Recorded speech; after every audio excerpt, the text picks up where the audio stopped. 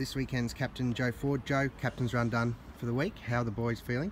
Yeah, good. The week's been real positive and enjoyable. Jordan, the coaches have done a great job in that sense, and yeah, we're ready. So just looking forward to tomorrow now.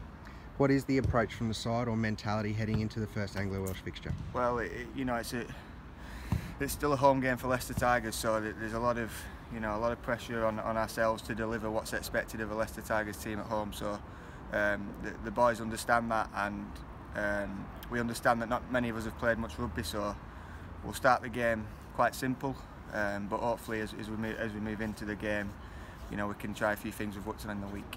You mentioned the rugby. You have sat on the bench for a couple of weeks now. A bit frustrating for you watching on. Are you looking forward to getting out there, controlling the side at fly half? Yeah, you always want to play, don't you? George has been doing great, and the lads. It makes it easier when George and the team are winning every week. But yeah, it'll be good to get out there and play with a few lads who are in the same boat as me. So yeah, can't wait. While George suns himself in Portugal, have you had a chat with him at all ahead of tomorrow's game? Yeah, I don't think he's been doing much sunbathing. Sounds like it's been a tough one, but yeah, I think he's enjoyed it, him and the other lads. I think he's back tonight, so I'll have a good chat with him tomorrow. Finally captaining the side, how are you feeling ahead of that? Yeah, no, it's a great honour. I didn't expect it, but Jordan asked me in the week.